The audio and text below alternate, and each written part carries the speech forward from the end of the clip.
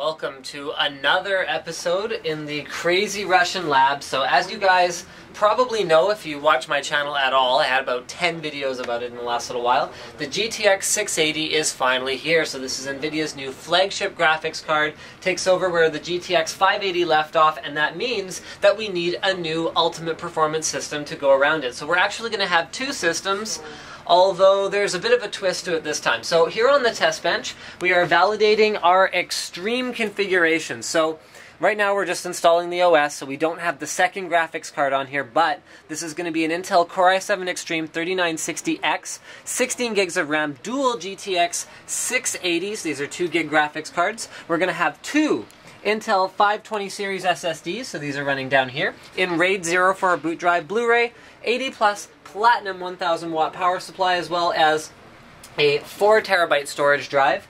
So this is an ultimate system. It's all going to be in the 650D, and I don't know if you guys remember these, but there's only going to be one of these ultimate systems because we only have one ultimate Green Machine case left. So it will be individually numbered, and you will be the one who buys the extreme version of our upcoming system. However, we are going to also have a mass-produced version of it. This one's going to have one graphics card, one SSD, the 3930K as opposed to the 3960X. We're going to step down the power supply as well. I mean, come on, 80 plus Platinum is cool and everything, but it's unnecessary.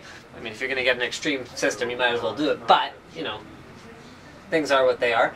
And it will be a non-painted version of the case. Now, they're both going to be using the H100 as the cooler, which gives us a fair amount of flexibility for overclocking. The 3930K is going to be overclocked at 4.2 gigahertz. And if you do spring for the Extreme Edition one-of-a-kind system, then you'll get a 3960X at 4.4 gigahertz.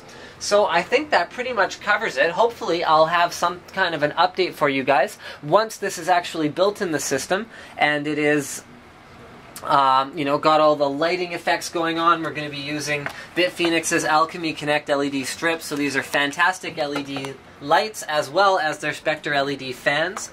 Oh, okay, the Crazy Russian is showing us an LED fan. Thank you for that. And we will definitely be pulling off this blue LED right here. And I have no idea what he's pointing at. The underglow. Oh, the underglow. Oh, very nice. Okay. Vroom vroom. Is it a car? Anyway, so we'll take off this blue LED. This is going to be a fully black and green themed system, hence the all-black motherboard, all black with green accents video card, all black RAM, black and silver, you know, like grayscale power supply. It's going to look really sharp, guys. So thank you for checking out this episode from the Crazy Russian Laboratory, and don't forget to subscribe to Linus Tech Tips for more unboxings, reviews, and other computer videos.